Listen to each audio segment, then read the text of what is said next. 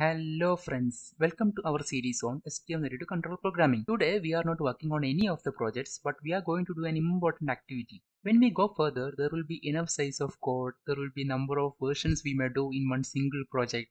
Surely you people will be accessing all these code. So we are going to version control it and we will be uploading all the code into a cloud storage. I'm going to use git and github.com for this purpose. Before we start our version controlling, I have renamed all the projects by including their episode number for easier identification. For example, this blinking LED project was explained in episode 2, so I renamed that to 02 underscore blinking LED. So hope you guys have understood that. If you want your local projects to be stored in the GitHub repository, then you can follow the steps which I am describing here. So without wasting much time, let's dive. Firstly, we have to set up the Git environment. For that, we have to install Git. So type Git in Google and click this downloads link. Yeah, according to your platform, you can install Git. For example, Windows users click on this link. So you can go with the standalone installer here. So select the package 32-bit or 64-bit according to your machine. So you can download the package and you can install that yourself. So after installing Git, now right click in your workspace folder and click Git bash here. Yeah, it will show up like this with your folder path. So to start a Git repository, we have to type like this, git init. Suddenly we can see a hidden folder created inside our workspace folder. If you cannot see that, you might have hit the hidden items. And there is a new thing appeared on the CMD window also, master. That is a default branch name allocated to our Git activities. So next I am creating a new text file here and naming it as .gitignore. So this file name is standard, so please follow the same name here. I am opening that file using my text editor. Then I am pasting these contents here. So don't worry, I will give a link in the description to this content. So next we can save this file. Actually, purpose of this file is to avoid certain files while uploading the project into Git repository. Now we can start uploading the files into the Git repository. As the first step, type git add dot in the command window. So this will add all files except the ones defined in that gitignore file. Okay, now we can create a version of our file system. So for that, just type git commit -m. Then under a double quote, you have to specify a version description. So for example, I'm writing here added projects to repo. Then press enter. Now all these files have been uploaded to the Git repo.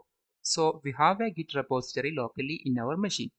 But you people will not have access to these files in my local machine because it is not been uploaded to internet, right? So for that we have to upload all these files into a cloud storage. github.com can provide this service, but there are other several cloud hosting services like Bitbucket, GitLab, Microsoft Azure, etc. Anyway, we can start creating a GitHub account here. So first go to github.com, then click on sign up. Then we have to type the email here. This email will be associating with our GitHub account. Then a password should be provided. Then a username. Since I have already account registered for vDevelop, I am using another name here. For the next question, we can type N here for no. I don't want to fill up my box. Then they are checking if we are a bot. So we can answer their puzzle. Now by clicking on create account, they will send a verification code to our email. So I am filling the code here. Again, some more questions. How many team members? So it is just me. We can enter student here. Okay, click continue. Again, several questions. Better we can skip these steps by clicking here. So that's it. Now we have our GitHub account got created.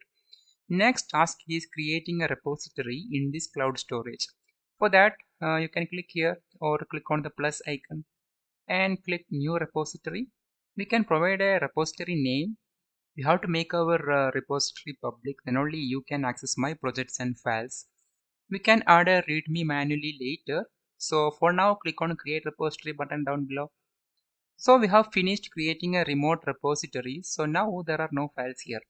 So GitHub is showing us what we need to do next. Since we have to upload all the files in our local repo into this remote repo, actually push is the best word for upload in Git terminology. So we have to go with this option. We can execute these lines one by one. This command will store our remote repo address in our local machine. We got a problem. This is coming since we copy and paste the command line into the git bash window. If we type this directly in this window, this will work smoothly. Yeah, now it works. Actually, by copying and pasting, it is pasting some additional characters other than our command text. Those are creating this problem. We can verify if the address is correctly added in our local machine.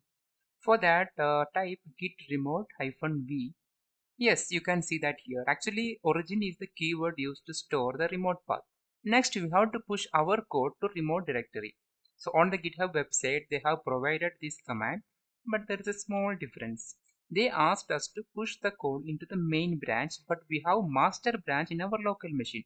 So instead of main, we have to use master in the command text. We can type this command in our command window. Oh, by typing also we are getting this problem. We can try it out again. Yeah, now it works. Actually, what is happening here? Okay, now it is asking for username. We can type that here and password too. Yeah, but this is saying password is invalid.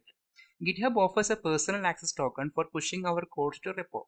We can set that up here. So go back to github.com, click on the profile icon, then click on settings. Under developer settings, click on personal access tokens and click generate new token. Now we can type the GitHub password and type some description to our token. And I am putting no expiration here, but actually it's not recommended. We have to put some expiration date here. Then only we will update our token in intervals. That will increase the security. Now we have to select the permission for our token. So you can select repo here. That would be sufficient for our activities. So if you want to know about all these keywords, you can check out this link. Okay, you can see all these things here. Okay, I'm going back. Now click on generate token. So we have created our token. We can copy this and paste in a secured place because Git is not showing you this token again if you close this window. And second, if somebody else got access to this token, can alter your GitHub repos. Now come back to our local machine. We have to set up the GitHub account in our machine. So type these lines. In double quotes, we can enter the GitHub username. Oh, again. Yeah, I'm trying out another way. Let's open Git bash in administrator mode. So we have to go to our workspace location. Oh, yeah, we have to give forward slash. Again, we are repeating our steps. Hey, this works. Yeah, this is something really odd. Anyway, next time onwards, we are going to use source tree where we don't need to type any more commands and it is quite user friendly. Now we can repeat the same command and instead of name, we have to type email. Yeah, this also works perfectly. Now we can push our projects. So we can type this.